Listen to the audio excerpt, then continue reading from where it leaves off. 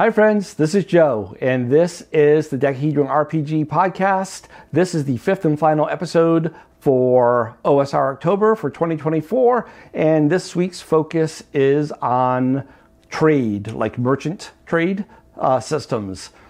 And the information, as always, well, for this year, has been coming from the first fantasy campaign, which were Dave Arneson's notes on his Blackmoor campaign that were published by Judges Guild in 1980. The Blackmoor campaign, if you didn't know, it was Dave Arneson's fantasy campaign that he was playing before Dungeons & Dragons. And he played a game for Gary Gygax, and Gary Gygax was like, wow, this is cool, we should publish this. So then he and Gygax worked together to make Dungeons & Dragons. So this is D&D before it was D&D, which I think is cool. So I have, for a while now, thought that it would be really nifty. My wife hates it when I use words like that. Thought it would be really nifty to run a fantasy campaign where the characters are merchants going from village to village, town to town, whatever, seeing what they can buy there and sell at the next place. And along the way, they run into adventures and stuff like that. Pretty much Traveler, but in a fantasy world, because Traveler did this beautifully with spaceships, but we're going to talk about that in a second. So it turns out that this brilliant idea I had, though, wasn't really brilliant at all, because it's almost been done since the beginning of the hobby. Almost. There's some differences. Let's look at what Dave had to say. Dave starts off with, first, a few statistics. The average merchant ship can carry 150 tons, 350,000 pounds, of cargo in one trip. Being operated by a few dozen sailors, who should be paid regularly, and travel from 0 to 200 miles a day, with 100 miles a day being the average, it can unload at a rate of 1 ton of cargo an hour at most ports, and load at a similar rate. It can carry up to 40 horses, if it's specially constructed to do so, 150 men, maximum, with equipment, or 16 pieces of heavy equipment, catapults, wagons, etc.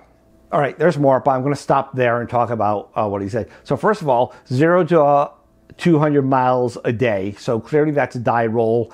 All right, that's cool. I like that he defines how much a ship can carry. That's cool. And yeah, actually, I like everything about this paragraph so far. All right, let's look at the next one. A wagon is pulled by 1 or more horses, 2 for wagons, and can carry about 600 pounds of cargo. It can travel at 5 to 20 miles, 10 miles be the standard rate, a day along good roads. The horse eats, yes, they do eat grass, but not do heavy work all day too, 15 pounds of food a day, while a man eats about 3 pounds of food a day. So a wagon with a driver consumes 18 pounds of food per day. All this comes from the wagon's carrying capacity. Food can be bought along the route at 5 gold pieces a week for the man and 15 gold pieces a week for the horse. Inns will sell them the required food within the limits of their stocks. Several wagons traveling together may run into problems, especially if the inn got burned down. So I like that he also includes an overland option, right? If you're not doing ships, you can do wagons. I like that. That's cool. 5 to 20 miles a day. That sounds like 5D4 to me. Okay, that's cool. Except, what about terrain? And shouldn't it be like more of a set rate with the terrain dealing the thing? Maybe this was just a real loosey-goosey way to hand wave it and say, we are roughly 200 miles from there, so we're just going to do however many rolls, and we're not going to worry about the exact route that it takes. Maybe. That note that he says about the inn being burned down, that seems very specific. Seems like a little haha, like inside joke about some story that actually happened during the game. But yeah, overall, I'm digging this. I'm liking this. I'm seeing the basis of a good system here. All right, let's keep going. Let's see what he says next. Trade goods are sold off the board at Capital City, which also happens to be along the coast. Although the rate of value differs greatly, see price list for some of the more expensive items. Even wood will sell at the other end. The usual return for a merchant on cargo is in the neighborhood of 10 gold pieces per ton of cargo. The value to a bandit would be 1 to 3 times that rate. Roll die, and he can sell it too. Now we're getting to some really specific things. It sounds like the only place you can sell your cargo is at Capital City, which is also making it sound like this is a little bit of a colony situation, right? You got your big capital, and all the players, baronies, and everything's are just colonies for the capital, and they're expected to send their goods there. All right, not bad. I could live with that. But then there's that thing about, the profit of about 10 gold pieces per ton, I think is what he said. That strikes me as weird, because you could have 10 tons of grain, or 10 tons of wood, like he said, or 10 tons of gold. And no matter what, your profit is only about 10 gold pieces per ton. I don't know about that. Question mark. It seems to me the system I would like, at least, would be a system where you have goods that you bought, and then you go elsewhere and you sell them whatever you can get for them there. The other thing, I don't get that whole last part about 1 to 3 for a bandit and they can sell it too. I do not know what he meant by that. If you know, please let me know. Comment below on YouTube or send me feedback. I cannot figure it out. It's like a random sentence that was shoved in there. Is he saying that bandits will pay more for goods? That doesn't make sense. Bandits will take goods. I could see bandits buying it for less. I really don't know what he's trying to say there. If you know, let me know. Was there anything? No, I said everything I wanted to say about that one. All right, let's see what else he has to say. Goods must travel off the edge of the board in the direction where it is determined that the capital city lies, or from outlying districts to the large city in the area. These goods are paid for at the starting price at the going rate, and then transported to the capital for city at the retail rate, up to 40% higher than purchase prices. The money is then brought home or spent on items only available in the capital by whatever means are available. Now this I like. This makes sense. Now we're saying, okay, you can make up to a 40% profit. Makes a little more sense. But then how does that fit into what he was just saying about the 10 gold piece thing in the previous one? This is the problem with all the early stuff. I don't, if I got this and wanted to play this rules as written by the book, I have no idea what he's saying. I just don't. Pick one is what I would do. And I probably would go for the up to 40%, which sounds to me like, I don't know, 1d4 times 10, or maybe it's 1d10 times 4.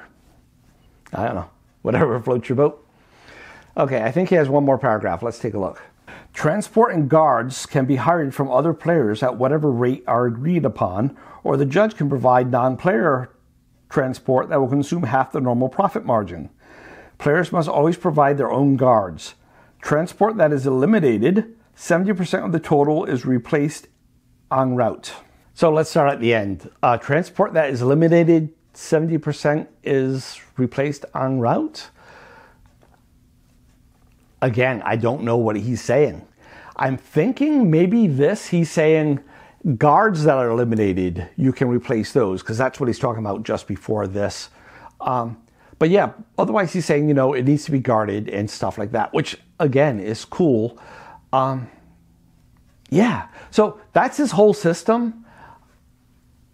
There's the basis for something cool there, but I don't like it as it is. So after this, in 1977, Judges Guild in issue K of the Judges Guild Journal, Initial Guidelines K, had what they called the trade system. But all that was when you go into a town, was determining how much of a demand there was for anything you were trying to sell. Yeah, let's take a look. Because most inhabitants are self-sufficient, trade is limited to towns or armies where specialization is evidenced. Since all village populations are stated in able-bodied men, the actual maximum market potential is roughly 4 times greater. Demand is the willingness to buy, not the ability to purchase. High prices demand wealthy customers. For example, wine, classified as a common good, sold in a village with a population of 200 times 4 equals 800 people. And since wine sells for 1 gold piece at each, would yield 8 gold pieces. Okay, so just to get out of the way, one cool thing there is using the @ sign for its original purpose of at each in the days before email stuff. That's kind of cool. But anyway, yeah, this actually reminds me of something that was in 3E. I think it was in the Dungeon Master's Guide for 3E, where it talked about like the maximum amount of gold they would have in the city to buy stuff, which I always found interesting. But yeah, so this is the selling side. It leaves out the whole buying side, right? This is, I guess, is assuming what you found in the dungeon, you're going to try to sell it. And this limits your market to be able to sell this stuff. Okay, that's okay. I wouldn't call that a trade system, though. That's just a complication to selling stuff. A trade system, again, I want people to buy something and then sell something. So I said that was from 1977. 1977 is also the year that Traveller came out. And Traveller had a wonderful, in my opinion, trade system. And it's too long for me to read, so I'm not going to go through the whole thing. But basically, when you went to a planet, you could roll to see if they had goods. And actually, they had freight, which is just people hiring you to carry stuff, or goods that you could buy, cargo they called it, that you could buy, speculative cargo. You could buy it in hopes of selling it somewhere else at a better price. I like that system. And because Traveller has trade classifications for each planet, you know, then your agricultural goods are going to be cheaper at an agricultural planet. And when you go to an industrial planet, they'll pay more for them. It's good. It's a cool system. I like it. Later on, back around 1985, I think, Traveller had its 4th supplement. 4th? Or actually, they just called it book, didn't they? And so it was book 8, I think. Merchant Prince, Mercenary, High Guard, the Scout one. What was the Scout one called? Do you remember? Anyway, the Scout one, the Merchant Prince. So it was book 8. No, it was book 7 because there were only 3 core books. Duh. All right. Maybe the Scout one was just called Scouts. I can't remember. Let me know. Actually, I can look it up before you get to see this. Yeah, so they came out with Merchant Prince. And the Merchant Prince, they made it too loosey-goosey. They made it, you just pick up some goods and you don't know what they are. It's just, you pick up agricultural planet goods and you sell them at industrial planet. And then at industrial planet, you pick up industrial planet goods. And it's not saying that it's grains or fruits or anything like that. It's just, which I guess is easier for play to go along, but it's not as interesting roleplay wise, I don't think. So any others I want to talk about? GURPS Traveller didn't have a system at all until they published GURPS Far Trader, which, as with many things in GURPS, I love the mechanics of GURPS. I think it's it is the first game I played that had a core mechanic. I know a lot of people don't like core mechanics. I do. But GURPS was the first one I played with a core mechanic, and it was a very logical game, and I liked it rules-wise. However, GURPS also heavily leans into reality, simulationism versus storytelling or other stuff. To the detriment of fun, I believe. For example, in the very first edition of GURPS, it said that karate did double damage. And for that reason, it was a physical hard skill versus the physical average skill of just fighting, brawling, boxing, whatever. And yeah, it's not very realistic, but it's a nice and easy way to do it. Because in GURPS, impaling damage does twice the damage that crushing damage, a punch would do. So it's just a way to say that if you paid for karate instead of fighting, you would be doing double damage of what got through the armor. Nice, quick, easy. Later on, they said, no, that's not realistic, and they changed it completely, and it involved decimal math and stuff, and I get it. If you want to run a simulation game, yeah, that's it. But for fun, they suck the fun out of things, and they did that with trade. And what they said in merchant print, no, they didn't call it merchant prints. They called it Far Trader. What they did there was say pretty much, if you have all these planets and you have all these traders going hither and thither, if you start making this run and you're making a lot of money doing that, well, someone else is going to figure out and they're going to start doing it, and then competition will kick in and it will drive the prices down to everyone's just barely making a profit. So they do away with all the other stuff and say, just assume you barely make money all the time, which, I don't know, takes the fun out of it. The other system I've seen was in the Rolemaster standard system. Rolemaster, instead of having additions, they just name it something different every time. And the standard system was one out in the 90s. Anyway, and they have a book. The book is called And a 10-Foot Pole, which I love the book. It's a price list for like every time period. It's great. And in the front of that, they had this simple little trade system, but it is not simple enough for me. So how would I do this? Well, I have a blog post about this that I wrote 2020, I think, maybe 2021, somewhere around there. I will put a link in the show notes or down below, because the problem with the Traveler Way is that it requires you to know that this is an agricultural village, or this, right? You have to do a whole lot more work when you're generating your villages and stuff.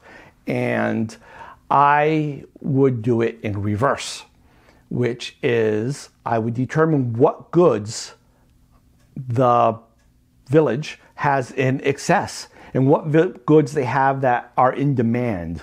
And then I would take those pieces, hey, they have shellfish in excess and they're in demand of wood.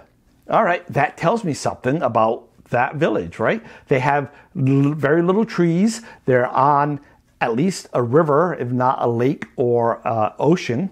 And yeah, maybe they used all the wood to like build bridges or boats or whatever. And now they need to import wood, whatever. It's the basis to come up with the rest of the story. And anyway, so if they have excess, anything you buy there, you're going to buy at a discount. If they're in need, you're going to be able to sell it at higher than average prices. And it's in the middle, you're going to pay or get normal prices for it. So a very simple system. I have a long list of the items I would do. That's what I would do. If you know of another system, let me know. I like looking at other systems. And like I said, if you want to know more about my system, check out the blog post from a few years ago.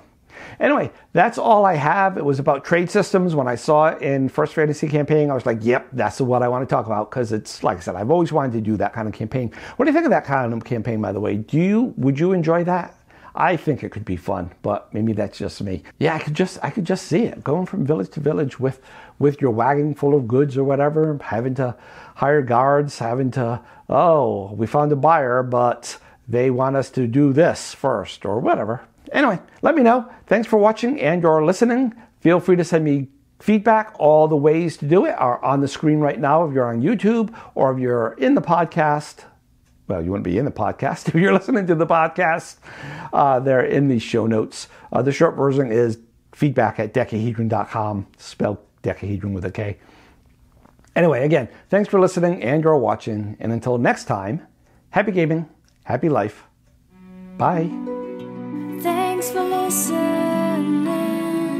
to the Dekahedron RPG podcast. Please come back again to the Dekahedron RPG podcast.